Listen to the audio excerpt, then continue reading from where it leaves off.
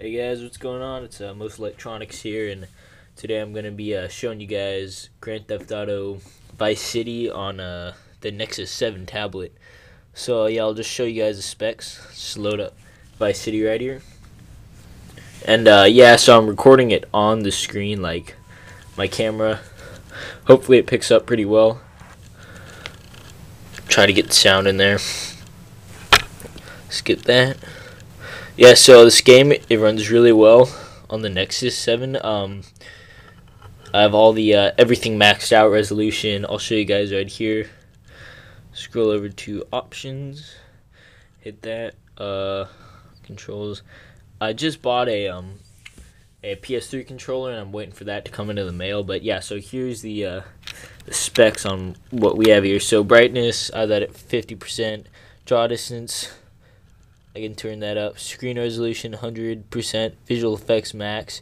Dynamic shadows on, and subtitles, turn that off. So yeah, and then frame limiter, I just turned that off. So yeah, let's resume the game.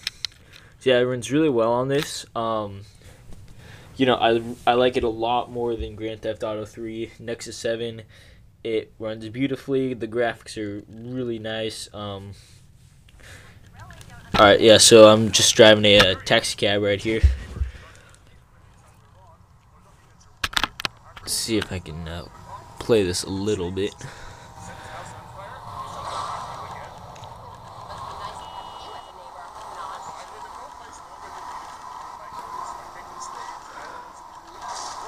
Yeah, so as you can see, there's no frame rate drops. Occasionally I will get like a slight hiccup. Drops like 1 or 2 frames, but that's pretty rarely. Yeah, so I like this a lot more than Grand Theft Auto 3. I mean, GTA 3 for Android, it was really nice, everything, but this just seems better, and I like the storyline a lot more. I didn't play the original Grand Theft Auto Vice City. I only played GTA 3, my friend's old PS2 a long time ago. But yeah, so this actually surprised me a lot. Impressive. Oops, sorry guys. Let's get out of the car here.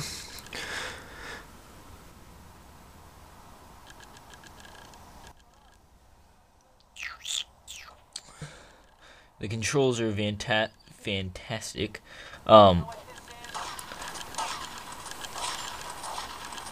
Everything looks really nice.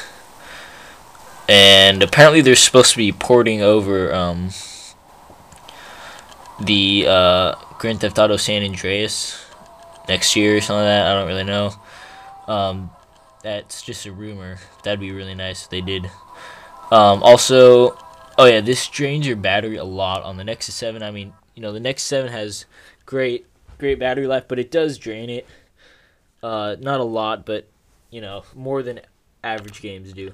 Well, let's see, and then it runs in the background fairly well. Just go back, all right, and see, pretty quick. Yeah, so this tablet runs GTA Vice City really well. So that's about it, guys. Thanks for watching. Rate, comment, subscribe.